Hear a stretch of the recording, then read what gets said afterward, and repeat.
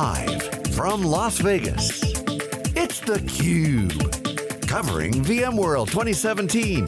Brought to you by VMware and its ecosystem partners. Hey, welcome back to day 2 of VMworld 2017, theCUBE's continuing coverage. I'm Lisa Martin with my co-host Dave Vellante, and we have a kind of a CUBE mafia going on here. We have Eric Herzog, the CMO of IBM Storage, back with us. And we also have Steve Kenniston, another CUBE alumni, Global Spectrum Software Business Development Executive at IBM. Welcome, guys. Thank you. Thank you, great to be here. So lots of stuff going on, IBM Storage Business Health. First question, Steve, to you, what's going on there? Tell us about that. What's going on in IBM Storage? Yes. All kinds of great things. I mean, first of all, I think we were walking the show floor just talking about how VMworld used to be a storage show, and then it wasn't for a long time. Now you're walking around there, you see all kinds of storage. Now IBM really stepping up its game. We've got 2 booths. We're talking all about not just the technologies, cognitive, IoT, that sort of thing, but also where do those bits and bytes live? That's your assets. You got to store that information someplace, and then you got to protect that information. And we're showcasing all kinds of solutions on the show floor, including Versus Stack and that sort of thing, where you make your copies of your data, store your data, reissue your data, protect your data. It's a great show. Go ahead. Please. So, I just want to get into it, right? I mean, we've watched the evolution. This is our 8th year doing theCUBE at VMworld, and doing theCUBE in general. But to see the evolution of this ecosystem in this community, you're right, it was storage world. And part of the reason was, and you know this well, Eric, it was such a problem. And all the APIs that VMware released to really solve that storage problem. Flash obviously has changed the game a little bit, but I want to talk about data protection, generally backup specifically. Steve, you and I have talked over the years about the ascendancy of VMware coincided with a reduction in the physical capacity that was allocated to things like applications like backup. That was a real problem. So the industry had to re-architect its backup. I mean, companies like Veeam exploded on the scene, simplicity was a theme. And now we're seeing a sort of a similar sea change around cloud. So what's your perspective on that sort of journey and the evolution of data protection and where we are today, especially in the context of cloud? Yeah, I think there's been a couple big trends. I think you talked about it correctly, Dave, from the standpoint of when you think about your data protection capacity being 4x at a minimum greater than your primary storage capacity, the next thing you start understanding is now with the growth in data, I need to be able to leverage and use that data. The number one driver to putting data in the cloud is data protection, right? And then it's now, how can I reuse that data that's in the cloud? And you look at things like AWS and that sort of thing, the ability to spin up applications, and now what I need to do is I need to connect to it the data to be able to run those applications, and if I'm going to do a test development environment, if I'm going to run an analytics report or I'm going to do something, I want to connect to my data. So we have solutions that help you promote that data into the cloud, leverage that data, and take advantage of that data. And it's just continually growing and continually shifting. So you guys are really leaning into VMworld this year. Got a big presence. What's going on there? One would think, okay, VMware, it's clearly grabbing a big piece of the market. You got them doing more storage. What's going on, Eric? Is it just, hey, we're a good partner, hey, we're not going to let them elbow us out, we're going to be competitive with the evil machine company. What's the dynamic in the VMware ecosystem with you guys? Well, I think the big thing for us is IBM has had a powerful partnership with VMware since day one. Way back when, IBM used to have an Intel server division, everything worked with VMware, we've been a VMware partner years and years ago in the server world. As that division transferred away to Lenovo, the storage division became front and center, so all kinds of integration with our all-flash arrays, our Versus Stack, which we do jointly with Cisco and VMware, providing a converged infrastructure solution. The products that Steve's teams just brought out, Spectrum Protect Plus, installs in 30 minutes. Recovers instantly off of a VM. Can handle multiple VMs. Can recover VMs or files. Can be used to back up hundreds and thousands of virtual machines if that's what you've got in your infrastructure. So the world has gone virtual and cloud. IBM is there with virtual and cloud. You need to move data out to IBM Cloud, or Amazon or Azure. Spectrum Protect Plus, Spectrum Scale, Spectrum Virtualize, all members of our software family, and the arrays that they ship on, all can transparently move data to a cloud, move it back and forth at the blink of an eye. With VMware, you need that same sort of level of integration. We've had it on the array side. We've now brought that out with Spectrum Protect Plus to make sure that backups are, in fact, Spectrum Protect Plus is so easily, even me, with my master's degree in Chinese history, can back up and protect my data in a VMware environment. It's designed to be used by the VMware admin or the app owner, not by the backup guy or the storage admin. Not that they won't love it too, but it's designed for the guys who don't know much about storage. I'll tell you, Dave, I saw it. I watched him get a demo, and then I watched him turn around and present it. It was impressive. I want to ask you a quick question. Longtime partners, IBM and VMware, as you've just said. You're an EMC guy, it's where I first met you. From a marketing and a positioning perspective, what have you guys done in the last year since the combination has completed to continue to differentiate the IBM VMware strengths as now VMware's part of Dell EMC? So I think the key thing is VMware always has been the Switzerland of the storage business.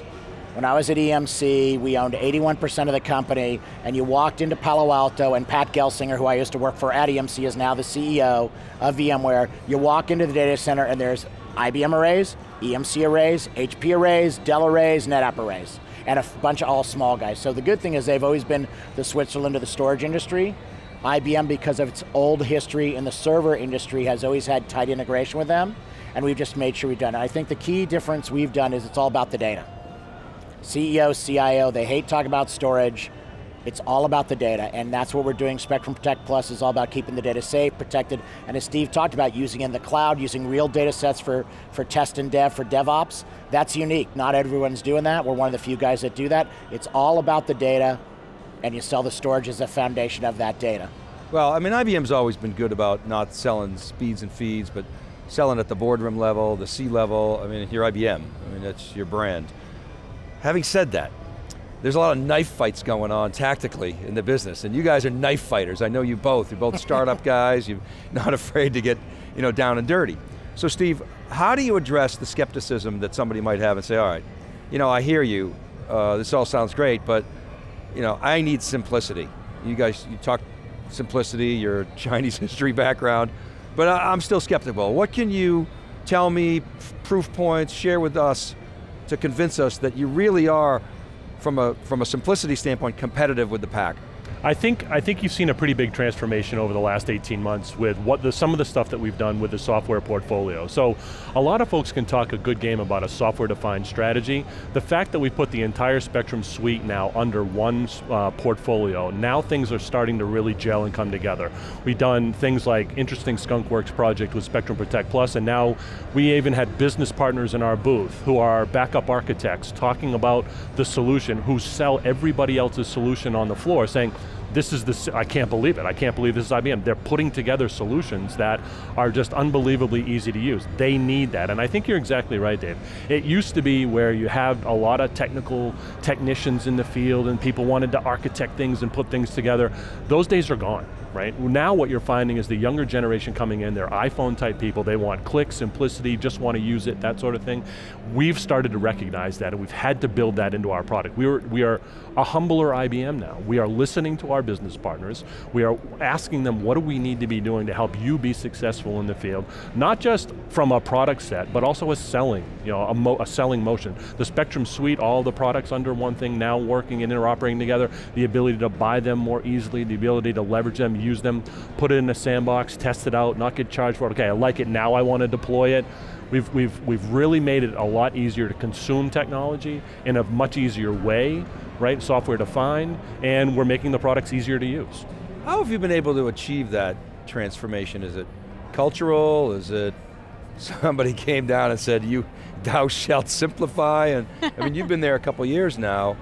Yeah, so I think the real thing is IBM has brought into the division a bunch of people from outside the division. So Ed Walsh, our general manager, who's going to be on shortly, 5 startups. Steve, 5 startups. Me, 7 startups. Our new VP of Offering Manager in the Solutions Set, not only NetApp, 4 startups. Our new VP of North American Sales, HDS, 3 startups. So we've brought in a bunch of guys who used to work at the big competition, EMC, NetApp, Hitachi, et cetera. And we've also brought in a bunch of people who are startup guys who are used to turning on a dime. It's all about ease of use, it's all about simplicity, it's all about automation. So between the infusion of this intellectual capital from a number of us who have been outside the company, particularly in the startup world, and the incredible technical depth of IBM storage teams and our test teams and all the other teams that we leverage, we just sort of pointed them in the direction like, it needs to be installed in 30 minutes. Well, guess what? They knew how to do that 30 years ago. They just never did because they were stuck in the IBM silo, if you will. And now the big motto we have at IBM is outside in, not inside out, outside in. And the engineering teams have responded to that and made things that are easy to use, incredibly automated, work with everyone's gear, not just ours. There are other guys that sell storage software, but other than in the protection space, all the other guys, it only works with EMC, or it only works with NetApp, or it only works with HP. Our software works with everyone's stuff, including every one of our major competitors, and we're fine with that. So that's come from this infusion and combination of the incredible technical depth and DNA of IBM with a bunch of group of people, about 10 of us, who've all come either from the big competitors, but also from a bunch of startups. And we've just merged that over the last 2 years into something that's forged an incredibly powerful. We are now the #1 storage software company in the world, and in overall storage, both systems and software, we're #2. So where's that data? Is that IDC data? Yeah, that's the IDC data. And when they count that, what are they counting? Are they sort of eliminating any hardware, associated with that? Storage systems would be external systems, are all flash arrays, that's all on the system side. Software is purely software only. Right, we sell, so no appliances, the value of those licenses associated with that. Well, as our CFO pointed out, so if you take a look at our track record in the beginning of this year, we grew 7% in Q1, one of the only storage companies to grow, certainly of the majors. We grew 8% in Q2, again, one of the only storage companies to grow of the major players.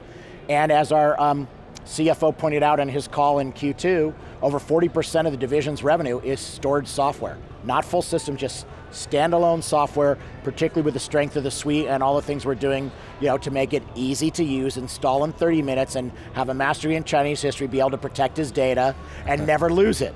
So that's what we want to be able to do. Okay, so that's a license model, and is it a ratable model? Is it a sort of a perpetual model? What is it? We've got both, depending on the solution. We have cloud engagement models. We can consume it in the cloud. We got some guys are traditionalists. Give me an ELA, enterprise license agreement. Whatever they want, basically. So we're the pasta guys. We have the best pasta in the world. Do you want red sauce, white sauce, or pesto? Dave, I said that because you're pure Italian. I'm half Italian on my mother's side. So we have the best pasta. Whatever the right sauce is for you, we deliver the best pasta on the planet. In our case, the best storage software on the planet. You heard Michael up there on stage today. Don't worry about it. He was invoking his best Italian. I have an affinity for that. So Steve, this is your second stint at IBM. Ed's second stint. I'm very intrigued that Doug Baylog has now moved over.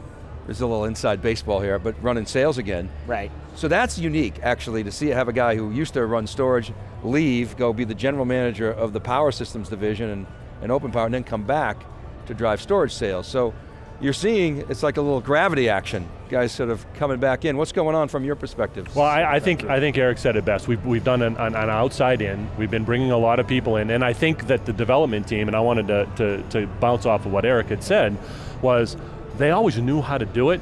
It's just they needed to see and understand the motivation behind why they wanted to do it or why they needed to do it. And now they're seeing these people come in and talk about, in a very caring way, this is how the world is changing, and they believe it. And they know how to do it, and they're getting excited. So now there's a lot more, what people might think, oh, I'm just going to go develop my code and go home and whatever. They're not, they're excited. They want to build new products. They want to make these things interoperate together. They're passionate about hearing from the customer. They're passionate about, tell me what I can do to make it better. And all of those things, when one group hears something that's going on to make something better, they want to do the same thing, right? So it's really, it's breathing good energy into the storage division, I think. So question for you guys on that front. You talked about, Eric, we don't leave to storage anymore, right? The C-levels don't care about that. But you've just talked about 2 very strong quarters in storage revenue perspective. What's driving that, what's dragging that? Is it data protection? What are some of the other business level drivers that are bringing that storage sale along? So for us, it's been a couple things. So when you look at just the pure product perspective, the growth has been around our all flash arrays. We have a broad portfolio. We have very cost-effective stuff. We have stuff for the mainframe. We have super high performance stuff. We have stuff for big data analytic workloads. So again, there isn't one flash. There's a couple startups that started with one flash and that's all they had. We think it's the right flash tool for the right job. It's all about data, applications, workloads, and use case. Big data analytics is not the same as your Oracle database to do your ERP system or your logistics system if you're someone like a Walmart. You need a different type of flash for that. We tune everything to that. So flash has been a growth engine for us. The other's been software-defined storage. The fact that we suited it up, we have the broadest software portfolio in the industry. We have block, we have file, we have object, we have backup, we have archive, we've got management plane, we've got that, and by packaging it into a suite, I hate to say we stole it from the old Microsoft Office, but we did. And for the end user base, it's up to a 40% discount. I'm old enough to remember the days of the computer store. I think Dave might have gone to a computer store once or twice too. And there it was, Microsoft Office at eye level for $9.99, Excel, PowerPoint, and Word above it at $4.99. Which would you buy? So we've got the Spectrum Suite up to a 40% savings, and we let the users use all of the software for free in their dev environments at no charge, and it's not a timeout version, it's not a light version, it is a full version of the software. So you get to try a full thing out for free, and then at the suite level you save up to 40%. What's not to like? And I think, I just wanted to compliment that too. I think to also answer the question is, one of the things we've done, so we've talked about development really growing, getting excited, wanting to build things. The other thing that's also happening is at the field level, we've stopped talking speeds and feeds like directly, right? And so it has become this higher level conversation, and now, IBMers who go and sell things like cognitive and IoT and that sort of thing, they're now wanting to bring us in because we're not talking about the feeds and speeds and screwing up like how they like to sell. We're talking about, Ginny will come out and say, data is your most valuable asset in your company. And we say, okay, I got to store those bits and bytes someplace, right? We provide that mechanism, we provide it in a multitude of different ways, and we want to complement what they're doing. So now when I put presentations together to help the sales field, I talk about storage in a way that is more, how does it help cognitive? How does it help IoT? How does it help test and dev? And by the way, there's a suite, it's storing it, it's using it, it's protecting it, it's all of those things, and now it's complementing their selling motion. Well, you're both of the passion and the energy coming from both of you is very palpable, so thank you for sticking around, Eric and Steve, for coming back to theCUBE and sharing all the exciting things that are going on at IBM. That energy is definitely electric. So wish you guys the best of luck in the next day or so of the show, and again, thank you for spending some time with us this afternoon. Thanks for having us. Thanks for having us. Absolutely. For my co-host, Dave Vellante, I'm Lisa Martin. You're watching theCUBE's live continuing coverage of VMworld 2017 Day 2. Stick around, we'll be right back.